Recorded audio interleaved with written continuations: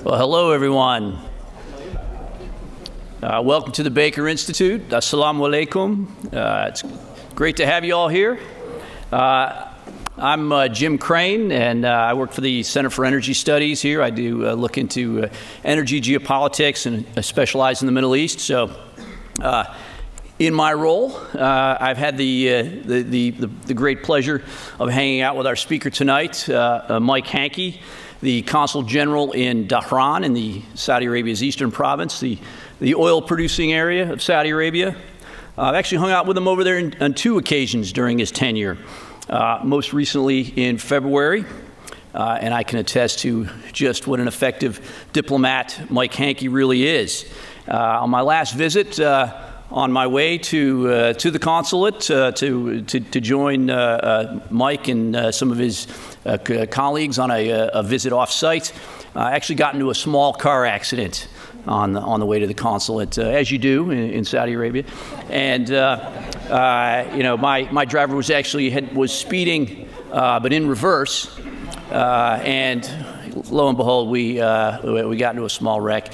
But a big argument ensued, as happens, you know, when you're speeding in reverse and you crash into someone. And so I got my luggage and left the car, and there was a TGI Fridays just you know, just off the curb there, and I called one of Mike's colleagues, and the consul general was gracious enough to steer his motorcade, I guess his 2-vehicle convoy, to come and pick me up at the TGI Fridays instead of making me find an alternate transportation. So I'm still very grateful to you for that, Mike. Okay. So although Saudi drivers may not always be watching the roads, there's plenty of us who are watching the movements of the kingdom as a nation state, in public policy, in economics, and as an international actor. Saudi Arabia is the kind of place where domestic policy has repercussions all over the globe, and of course, you know, right here in Houston especially. So naturally, we're happy to have Mike Hankey with us today to give us a peek behind the curtain. It's not always a place that's easy to get reliable information on. But as you all know, Saudi Arabia got a new king in 2015. So King Salman looks to be the last in the long line of sons of the founder, King Abdulaziz ibn Saud, who the founder of the Saudi state.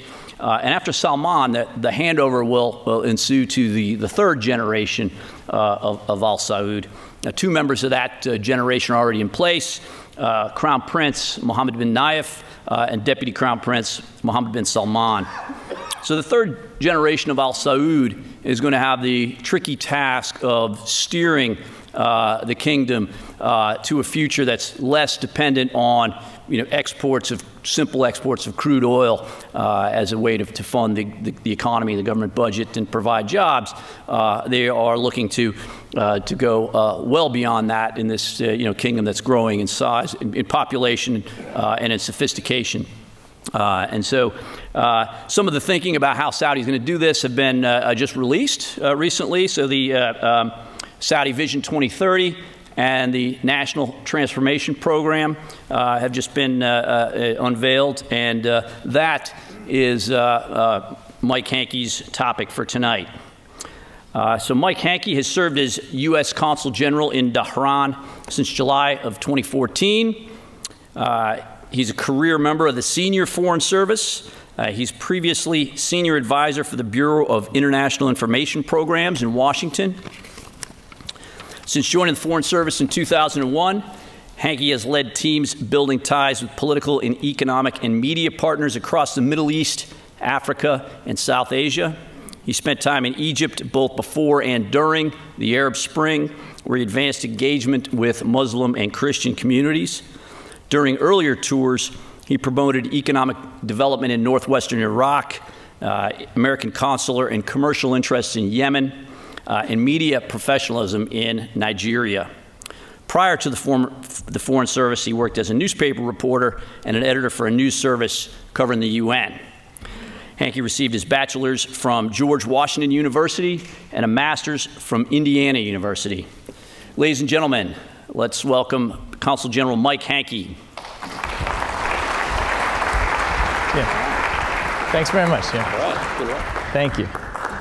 Jim, thank you very much. Ambassador Jerigian and everyone from the Baker Institute, thank you for this great opportunity here today. I appreciate that I get to come back to the Baker Institute. I was just remembering that I was here 3 years ago on a wonderful set of seminars that the Baker Institute set up for U.S. diplomats heading out to countries with large oil and gas industries, Saudi Arabia among them. We learned a lot from it, and I really feel like this is a nice way that I can repay how you guys have helped us out.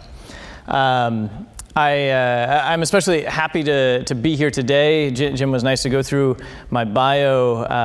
I've put quite a few things together into my career that I was telling some of the guests here today. I know I look young to some people. Today is my birthday and I just turned 16. So if you could be very nice to me, yeah, thank you. Be nice to me and keep the questions simple. But before we get into questions from me, I do have some things, and I think my microphone is working so I can walk a bit. I want to ask the crowd some questions so I know what we have. Can you just raise your hand if you've been to Saudi Arabia? That is awesome. I don't know what I need to tell you guys. Who's been to Dhahran in the Eastern Province? Very good. Well then, let me ask you guys some questions with some data that'll help me explain to the rest of the crowd kind of where we're going. The topic of the speech is opportunities for U.S. businesses in Saudi Arabia. So I work at the U.S. Consulate General. Who knows when the U.S. Consulate was founded in the Eastern Province? You get even within the decade right, and you win an American Saudi flag pin. Where we go? We got one in the back there. Not quite. Not quite. 1930s. Nope. 1940s, right here. I heard it first. There it is. 1944. The first U.S. consulate building was founded in 1944. Where was it founded? Who can tell me where it was founded? Jeddah. In Jeddah? No, the first consulate in the Eastern Province. The first consulate for the whole country was in Jeddah, and that was in the 19th century, in the 1800s. You're absolutely right about that. But the consulate in Dhahran, where was that founded? Who knows? Nope, not in Khobar. Not in Dammam. Not in Jubail. Did I hear somebody say Aramco? Aramco camp! Oh, get her a pin. Here we go. Here, Jim, pass the pin to the lady in the back, please. Very good, very good. Are you a former Aramco employee by any chance, or a connected? What's that?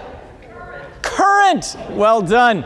So if you happen to go to Aramco, you can go to house number 1635A on the Aramco camp. It looks like a slice of South Texas transplanted into eastern Saudi Arabia. Our first building was there in 1944 on the Aramco camp, and we moved off shortly thereafter to some land that King Abdulaziz granted to the U.S. government and some buildings that we built in the late 1940s with labor that was assisted by former Italian prisoners of war, taken prisoner by the Brits in World War II in Eritrea. And then after the war, they had more work to do in eastern Saudi, building buildings for us, an air base, and for Aramco than they did going home to Sicily.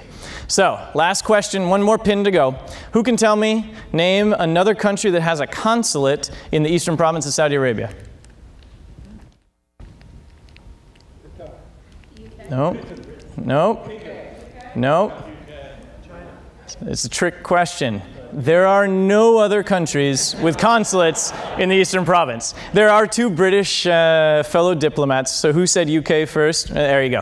You get the pin. There you go. So, did you say it first? I'll get another pin for you. So, there are two British diplomats who are based in Riyadh, and they work out of their house, and they do some commercial promotion. But the U.S. consulate is the only consulate in the Eastern Province. So it's an area the size of France. It's got about 4 million people, mostly concentrated in the Tri-City area. If you've heard of Dammam, Khobar, or Dhahran, you're thinking of 3 neighborhoods within the real one metropolitan area. That presence that we have there has been continuous since 1944, and it really represents the historical time span of some important parts of the economy of Saudi Arabia that I'm going to talk about, both in terms of what we were doing. We were there initially to support the oil and gas workers. At that time, Aramco was completely American-owned, and it was largely staffed at the engineering level and the oil and gas expertise level by Americans. Aramco has changed. In 1980, it was very cordially bought out by the Saudi government. The staff has changed over time. Yet even today, there are about 3,000 American employees at Aramco, a company that employs about 60,000 people directly on its books. And a lot of what we do is support those employees and the rest of the 20,000 Americans in the Eastern Province. And we try to build the very best industrial partnerships between the industrial base of Saudi Arabia and partners on the US side. There is a lot of oil and gas in that, but in addition, we also work on protecting those facilities. We work on training people to work in those facilities, and we work on the travel that's necessary to keep them going. So today, what I'm talking about is US opportunities, and opportunity comes from change and from challenges. So to set the scene, first of all, let's make sure that we know what are some of those challenges. I think there's 3 major challenges that Saudi Arabia is facing, and that Vision 2030, which I will get to talking about, is meant to address. So you have a demographic challenge. You got roughly 33 million people in Saudi Arabia. Maybe 8 to 10 million of those are foreigners. Obviously not mostly Americans. We got about 60,000 Americans in the whole country. A lot from South Asia and Southeast Asia. You've got roughly half of the population under the age of 25. Youth employment under the age of 25 is roughly 30%. Unemployment across the entire economy is less, in the single digits, but it's hard to measure, and it's hard to know how many people exactly aren't necessarily looking for work.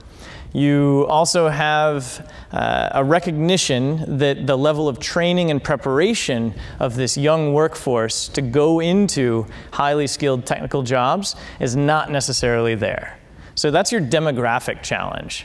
You've got a competitive challenge where you're looking at roughly 70% of Saudis being employed by the Saudi government. So they aren't necessarily in the private sector. They aren't necessarily in a sector that's increasing the GDP of the country.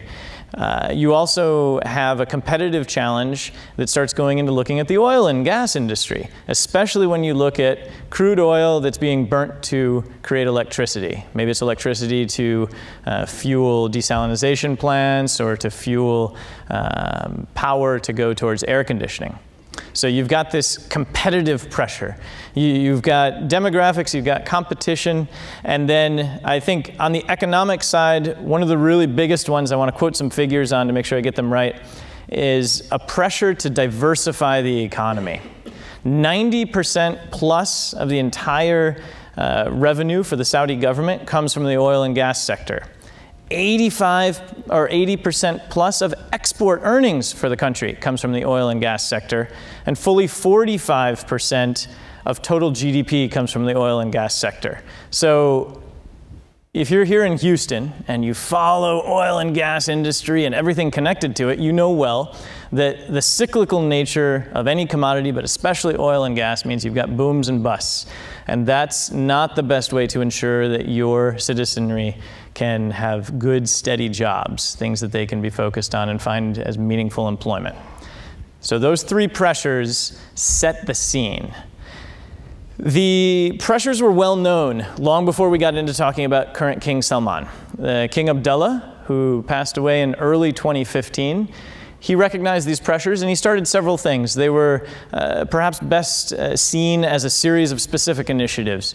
You had the King Abdullah University for Science and Technology, set up and run by Aramco, but striving out in its West Coast location near Jeddah to hit a very high standard for research with world-class professors, people coming in, male and female both, from around the world. That was a specific initiative that he launched.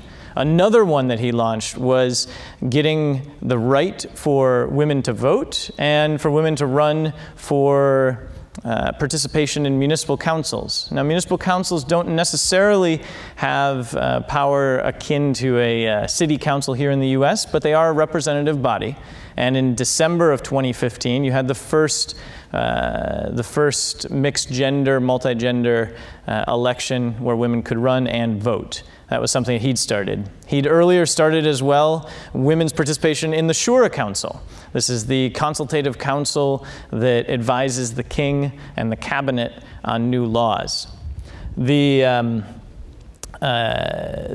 King Abdullah Scholarship Program, it was known as CASP, and it's since changed its name to be the Custodian of the Two Holy Mosques Scholarship Program, was started under King Abdullah about 10 years ago in recognition that the kingdom needs to invest in its young people and send them abroad, especially for high-level research and preparation for white-collar jobs.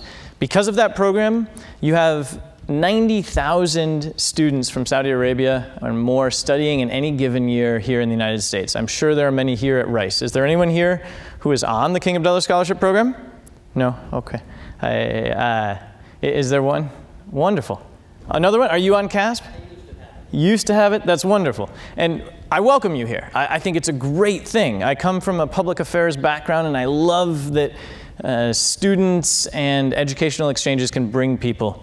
I think King Abdullah was incredibly forward-looking, realizing that decades after he's long gone, the effect of those partnerships and information exchange will be felt in a very positive way. So these were good things. These are really good things. Who here's from Louisiana? Anybody from, there's only a few of you? All right, so this brings me to another one of my stories. And I had one picture that I was going to show, but I couldn't get it up on the PowerPoint presentation here. When we start talking about information exchange through student exchange and opportunities for US businesses, I met about 3 months ago 2 people who'd studied in Lafayette, Louisiana. And if you're from there or if you've ever been there, you know they've got some excellent food. So in Khobar, there is a new restaurant called Creole that serves the best gumbo and etouffee this side of Riyadh. It is really, really good. And for me, it just shows that food tastes are diversifying maybe at the same time as economic options are diversifying. This is the kind of thing that Saudi Arabia really wants to see. King Salman came on the scene after his half-brother King Abdullah died in 2015. And within a space of a few weeks, shook up the succession for the Saudi royal family in a way that hadn't been seen before. So for the first time, as Jim said, now you've got people in line after him who are from the grandsons of King Abdulaziz Saud. So the founders of the kingdom had his sons. Up until now, including King Salman, they've been the ones ruling the country. The crown prince is Mohammed bin Naif, incredibly well respected for his role in the Ministry of Interior and in the counterterrorism work, especially of the last 12 years. And then Mohammed bin Salman, the deputy crown prince, who has grown in respect, I think, as people have come to see the way that he very ambitiously is trying to diversify the economy and change the way that Saudi Arabia itself operates, both socially and economically. The biggest way that he's been working on that is through Vision 2030.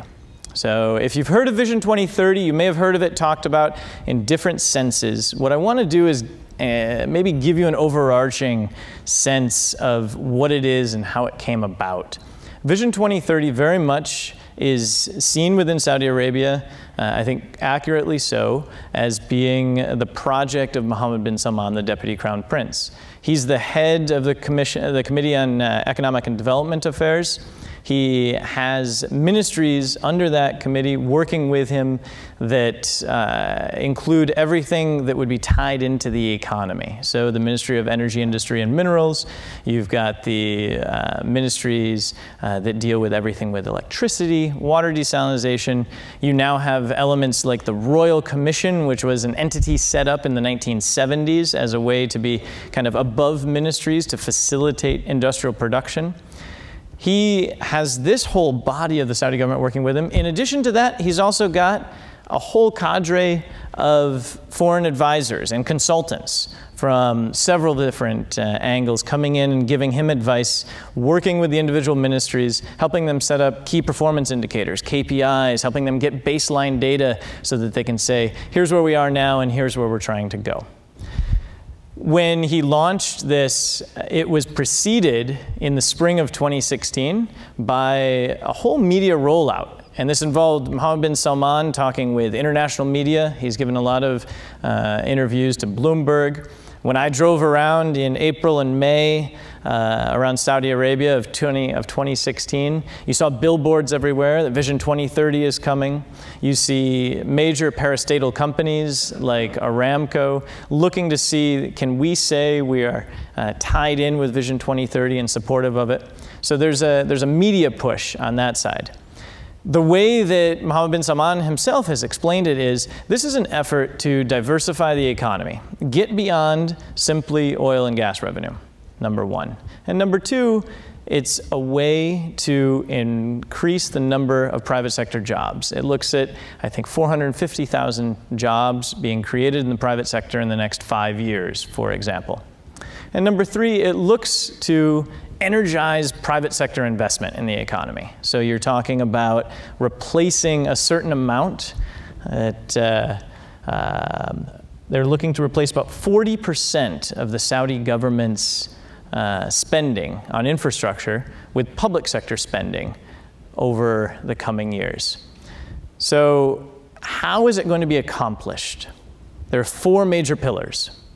They are the National Transformation Program, the Saudi Aramco transformations, the use of the Public Investment Fund, and international strategic partnerships. So let's talk about each of those. Sometimes the first one, which is the National Transformation Program, is the one that most gets thought of when people in Saudi Arabia are thinking of Vision 2030. National Transformation Program is a roughly 5-year program with some goals on timelines set for 2020 completion, so just in the next few years, that look specifically at energizing certain non-oil and gas sector industries.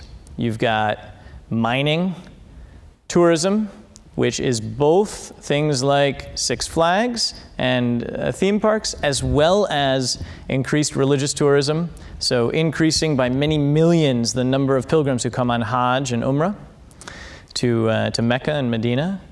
You've got the possibility that's being discussed in Saudi Arabia of movie theaters, and that's being studied. You've got other industries like healthcare that are being looked at, especially saving money in healthcare through greater digitization, using data to make the healthcare system more efficient.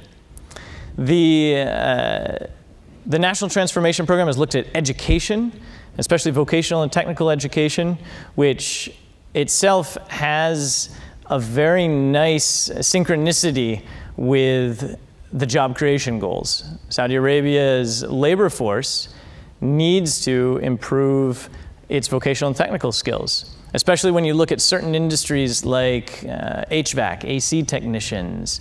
If you look at plumbing and pipe fitting, electrical technicians, these are jobs that are typically right now filled by foreign laborers, highly skilled ones, but not by Saudis. If the Saudi economy can both create a training pipeline and then use Saudis in those jobs, it'll quickly help to create Saudi jobs. So that's the National Transformation Program. It's been about 1 year since that was rolled out, and the talk has been that at some point there will be an assessment using a dashboard system saying our KPIs that we set said that we will reduce government subsidies by this much in this area, and how are we doing at it? That'll be something entirely new, public accountability. If anybody has seen the interview that Mohammed bin Salman just gave to the Middle Eastern television station MBC just a few hours ago, he said, everyone will be accountable. I don't care if you're a prince, you're going to be accountable for corruption. We are going to be accountable to the public about how the government is run. I think that'll be a major change and a different way that Saudi Arabia addresses public finance and public policy. Pillar number 2 is Saudi Aramco transformation. Now, some of this started under current Minister of Energy, Industry and Minerals, Khalid Al-Fallah, under the Aramco modernization program about 10 years ago, where he started to look beyond the core oil and gas sector. What the country of Saudi Arabia is looking at doing right now is going much further on 2 main things. One, you see it in the news, and this is the Aramco initial public offering, the IPO of Aramco. Mohammed bin Salman was just talking in this interview a few hours ago, and he said it's going to be around 5% of the company. What will that include? Maybe some of you around here actually might know better than I do. I'm sure some of you will have some questions. Will it include upstream, meaning the oil and gas that's in the ground? Will it include downstream? Will it include the whole thing? I think from my friends at Aramco who I talked to, they say the exact formula for what will be included is something that's still under study, but there is great commitment, regularly reinforced by the Deputy Crown Prince, that some of the company will go to an IPO. It'll be listed probably domestically in Saudi Arabia and overseas, but where is a question. And then that money will come back. And what will it be used for? Some of it will be used to create Saudi Aramco, to transform it into an industrial conglomerate. And you already see the beginnings of this. This is where you look at a giant shipbuilding industry being built in the small town of Ras Al Khair, which is north of Jubail, which is north of Dhahran on the Gulf Coast in eastern Saudi Arabia. Some of it will go to the Public Investment Fund. Now, that's where I want to talk about the PIF. This is pillar number 3 of Vision 2030. Saudi Arabia right now doesn't have a true sovereign wealth fund in the way that you might think of one that Kuwait or Norway has. But the idea is that if you raise some amount of capital, and numbers are out there in the media, you've seen them anywhere from maybe 400 or 500 million to 2 billion, 400 to 500 billion to $2 trillion. Let's add 3 zeros. So what do you do with that money? One of the first things is you can invest it in the needed changes within Aramco to diversify into new sources of non-oil and gas revenue. Another thing that you can do is invest it in infrastructure around Saudi Arabia, roads and bridges and maybe water and power production. And then another major part of it is you can use it to invest around the world in the way that any sovereign wealth fund does. And the idea is that the revenue from that IPO will kickstart the investment fund. Which brings you very nicely to pillar number 4 of Vision 2030, which is international strategic partnerships. And the idea is that with key countries around the world, and the US very much is one of these, that there will be an office, a structure, a framework, and the resources to enrich that relationship on every factor, diplomatic, political, social, economic, and to move all of those forward. So with those 4 together, they were launched last spring. There is a website that you can go to. You can go and check out the website of Vision 2030. They have the 80-page Vision 2030 plan in English or Arabic, whatever is easiest for you to read. It dovetails with some really important things that major parastatals are doing. So if you work at Aramco, you've heard of Iktifa. And I love it. Aramco people are so smart. They figured out an acronym that means something great in Arabic. So it means satisfaction. And at the same time, it stands for In-Kingdom Total Value Added. And it's an Aramco initiative to double by 2021 to 70% the in-kingdom value added for Aramco's purchasing and procurement. Now, you remember how much of the economy is driven by the oil and gas sector? If Aramco makes a change and goes in a certain direction, it will be felt throughout the entire economy. It may be adjusted as it gets rolled out through the entire economy. I think Aramco is such a good manager at many things that the kingdom can use it, learn lessons from it as something gets rolled out. But in any case, you know that this in-kingdom total value added, iktifa, initiative, from our perspective at the consulate and our mission in Saudi Arabia, this is one that we see happening only more in the coming years. And what it represents is an effort through a complicated quota and equation system that you can read about online to say what amount of value added in either services or labor or goods is being added in kingdom. It's a major way that I think Aramco is driving localization and Saudization for the economy. So that gets you up through the 4 major parts of Vision 2030. If you're sitting out there, who out here is a business person? We have some. I'm glad to see. I hope you want to make money. I think there's a lot of money to be made in Saudi Arabia, working with mutual interests that can hit some of what Saudi Arabia is looking to do, that can hit your profit margins that you're looking to achieve, and I believe hit some of our mutual interests in enriching our bilateral relationship. Things that are the same, things that had been important before for doing business in Saudi Arabia, they still will be important. Number one is having a presence of some kind on the ground. That's always been important. We get people coming out and saying, I've got an office in Dubai. As far as the Saudis are concerned, that does not count. You have to be in Saudi Arabia. Even having an office in Bahrain and driving over, I don't know, are you really committed? If you have your office in Saudi Arabia, you really are committed. And that's seen as a commitment to being in the kingdom. And it's worth something because you have the time to be able to drive around and get hit in the TGI Fridays parking lot and still, at the end of the night, go to a social gathering. If you have to get back to Bahrain, you'd have to be right back on the car and driving across. So being present is really important. The next thing is, where are Americans and American companies being used right now?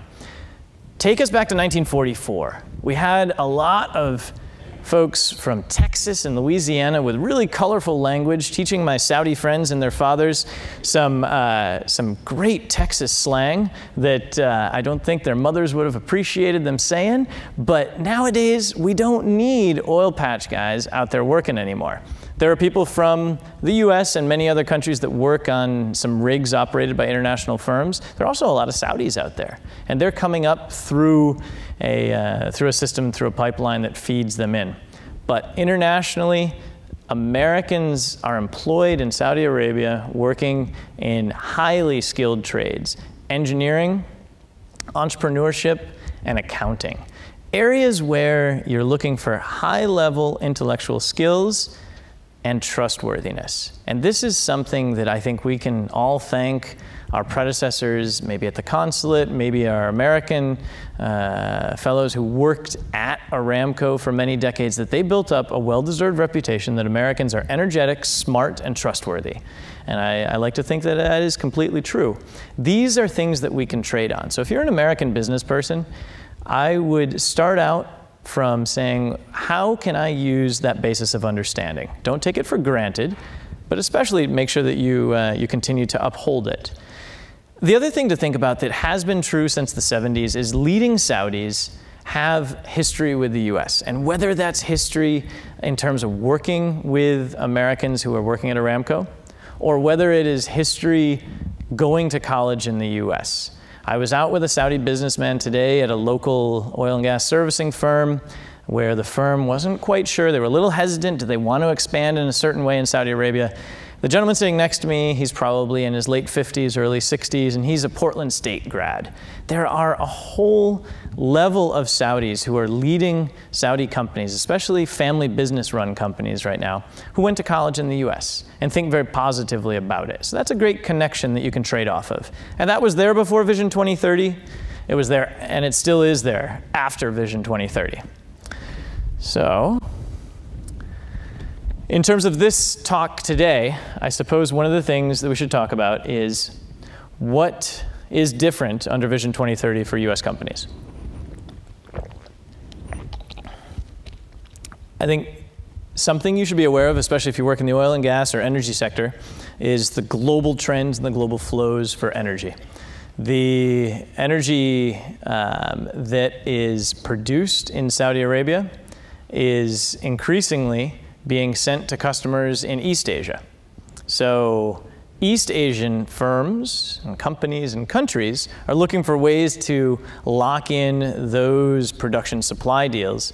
And one of the best ways to do it is to be as responsive as I hope American companies are to say, well, Saudi Arabia wants to diversify and to create jobs.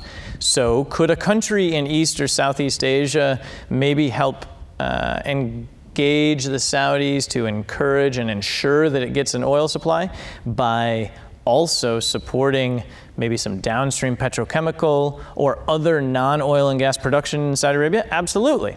That could be a competitive factor that you're going to have to look at. So keep that in mind. The next thing that's going to be a little bit different now is that the demand for local value added is changing. American firms for many years simply found a distributor in the US and in Saudi Arabia.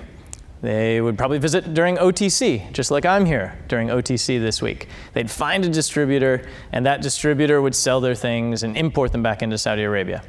Under the ICTFA guidelines and under the general pressure to meet Vision 2030 goals, such importation won't work anymore. And it won't be enough to guarantee that you get contracts. Aramco still looks at making decisions based on price and quality.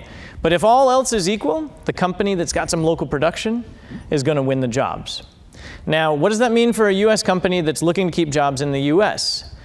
Well, some that I was talking to this week, they're saying, here's what we're going to do. We're going to ensure by creating a factory in Saudi Arabia that we can meet Saudi localization guidelines, but at the same time, that initial door that we open is going to open up a whole range of exports in training services, certification services. Companies do a lot that they can charge for looking at using their products safely and correctly. And then secondly, it's going to open up access to what are we best at? The innovative new solutions. So I'm making this up, but say you sell drill bits. Well, maybe your basic drill bit that you're making today can be produced in Saudi Arabia. That gets you in the door. It ensures that your drill bit redesign factory that's back here, that's creating the next generation, is guaranteed some business. The next thing that I think is very important is that you remember renewables are going to be a part of the Saudi energy equation. We talk a lot about oil and gas, and you see figures about the amount of oil that Saudi Arabia has, about their imperative to find and produce gas, especially for power production and desalination of water. But Saudi Arabia has set the goal of installing about 9.5 gigawatts of renewable energy between wind and solar within the next 10 years. This is seen as a new area. It's an area that they want to not only create electricity this way, but also produce the components, windmills and photovoltaic cells and others right there in Saudi Arabia. So there might be some new opportunities for you. You should recognize that there are Saudi partners looking to make the ecosystem work well for American firms. And some of these are very helpful to you. So you've got the Royal Commission, which I've mentioned. This is a platform that looks to ease the bureaucracy and the registration process. You've got a new facility in eastern Saudi Arabia called Dhahran Techno Valley that is patterned a bit on Silicon Valley to take the output of the King Fahd University for Petroleum and Minerals and the proximity to Aramco, bring in foreign companies. Right now, about 2/3 of the companies are from the US. And then in that ecosystem, create new systems, new solutions for problems in the oil and gas sector in Saudi Arabia. This has been a way that several American firms have been able to guarantee that they get business by listening to what the Saudis want. They want more training and research and development locally. They want jobs for their researchers. This is a good way to do it. And at the same time, if you're there on the ground helping them meet that need, you're going to be more well placed to meet the needs to sell your products. Another thing to look at is us from the US consulate. So that building that we built in the late 40s, that the Italians built for us in the late 40s, it's a wonderful building, and it's got a lot of charm and character. It doesn't have a lot of space, and it doesn't have very good air conditioning. We're building a brand new one. We just broke ground on it in March. It's a $200 million plus facility that's a commitment of the US to Eastern Saudi Arabia, to this partnership with the home of oil and gas. And it represents an expansion of what we can do to help. If you're a business person and you're looking for advice on specific companies, if you're looking for advice on sectors to get into, our facility can be there to help. I can give out my card later. You can reach us through the web. The lessons learned that are very important. Saudi Arabia and Saudi partners, they often expect that foreign entities coming in have incredibly deep pockets and deep benches of human resources. You look at some of the biggest joint ventures going on. You've got a $20 billion joint venture in Sadara, which is a joint venture between Aramco and Dow, with the biggest U.S. Export-Import Bank loan in that bank's history. Started out close to $5 billion, ended up being about $4.35 billion of U.S. government financing to ensure that more than 400 U.S. companies could sell their products to build the single biggest petrochemical facility built at one time in the world. That represents more than most of your companies here today would ever be able to bring to the table. So on the one hand, this is the type of experience that Saudi Arabia is used to. They say, we want to go big, we're going to create this, bring everything that you've got. On the other hand, Saudi Arabia and the US, we want to get more small and medium-sized enterprises into the mix. And that can be difficult because an SME doesn't necessarily have the expertise, the depth, or frankly, the comfort level from its board or its leadership to say, yeah, I'm going to jump in out there and invest this much. So what can you do to square that circle? One of the best ways, I think, is to look at the ecosystem of suppliers and the supply chain of the big guys that are going into Saudi Arabia. If you wanted to come up and get in touch with us later, tell me the industry that you're working in and say, look, I'm a small company, I do pipes, I do valves. I can't go as big as you're saying, Mike. Well, we'd say, who are you selling them to? You're selling them to a major oil and gas servicing company? Well, that oil and gas servicing company has its own imperative to meet localization guidelines. Why don't we see if we can match you up, and Aramco and others will probably be able to help you with this, to bring you in under their wing. It gets you on the ground, make sure that your product is sold rather than your competitors from some other place in the world, and at the same time, it helps that other company that's trying to guarantee their business. Something that's come up in the last 18 months, especially as Saudi Arabia started running a budget deficit, was questions about our contractors getting paid. And I recognize that this is a concern for some. I recognize that there were some American contractors that had questions. Are we going to be able to get paid? What we've seen is that especially since some Ministry of Finance decisions that were made in late 2016, so about 6 months ago now, contracts have been paid. There had been a delay before, but the Saudi government recognizes that's not good for business, it's not good for the whole health of the economy, and they need to address it. I've seen them making good faith efforts to do so, but that delay does exist. So keep that in mind. And that's something that we can help with if there's a specific problem. It can be very hard to get qualified expatriate staff in, especially if they're women. And this is something that I've heard from American firms that work in that Dhahran Techno Valley, for example. They want to bring in an unmarried American female PhD material scientist, and there's not necessarily a way right now to say, all right, here's the visa class that this person is going to bring in. That's a reality. Saudi society might be changing, but it isn't necessarily at the point where something like that is as routine as it might be in other countries. Another thing to think about is that as the kingdom looks to increase non-oil and gas sector revenues and keep more of the salaries paid to staff in the country rather than going home as remittances, there are some fees that are coming in.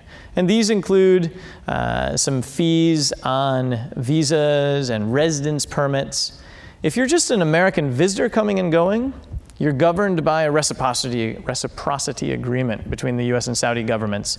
So your regular visitor visa will still be the same amount. You'll cost about $150 for a 5-year multiple entry visa.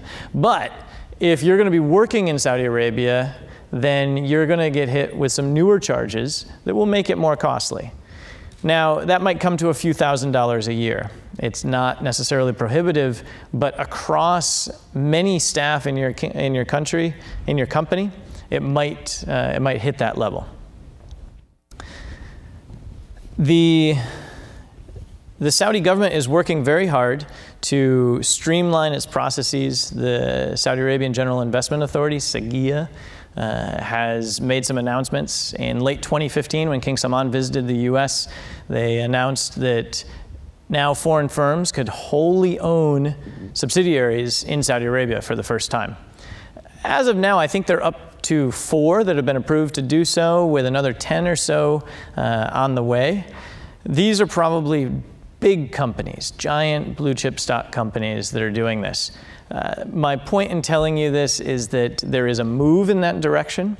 It helps some companies that want to be able to keep their profits in-house, but it's something that's just beginning right now. Some of the best companies that we've seen, and there's one that I'll name because the State Department gave GE our award for corporate excellence back in January.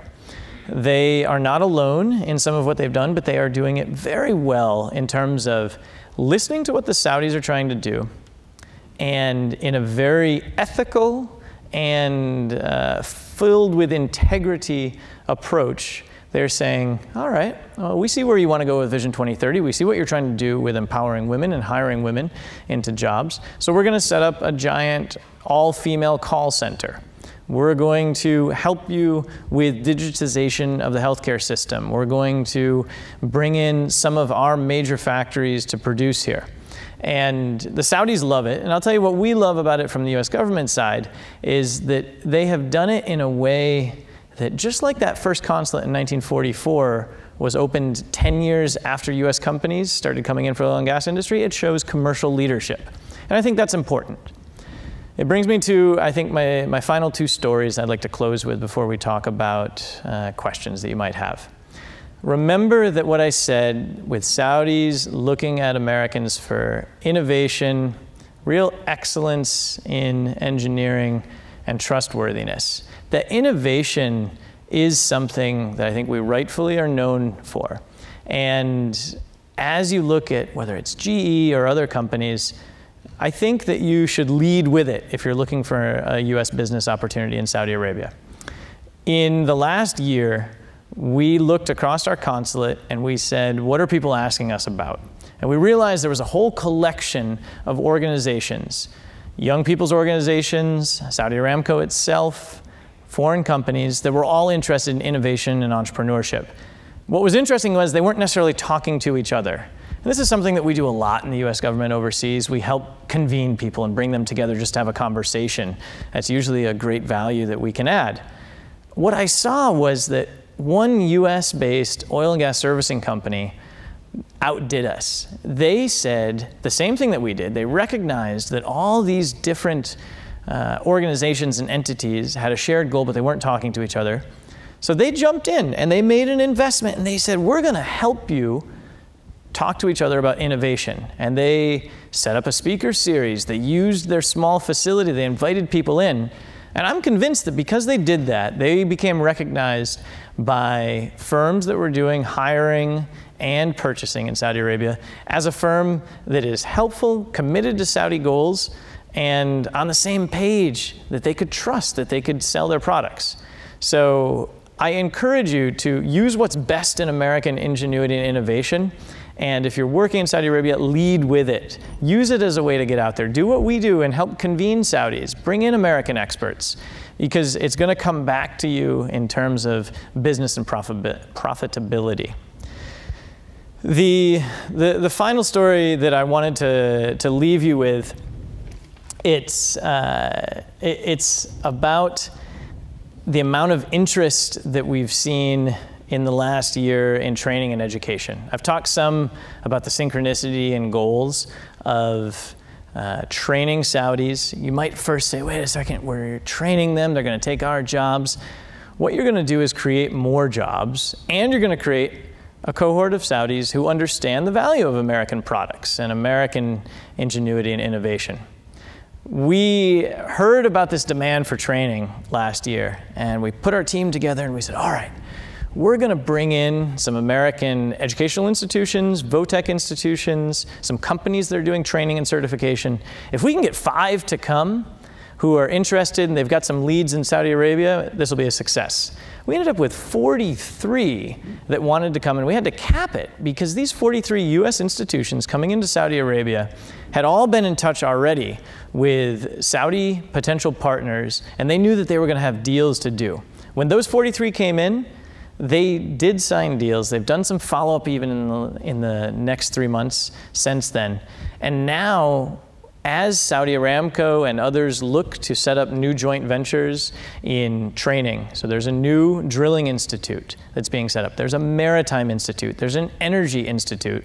I'm very proud that there's going to be American firms that are in the running, and I hope can win some of the contracts to train a whole generation of Saudis. So if this is anything that you work in, I encourage you, get in touch with us, my colleagues. We can help you get over there because there is a thirst for the information, and if you can be the ones providing it, you will be helping build that strategic partnership between Saudi Arabia and the United States. Thank you very much.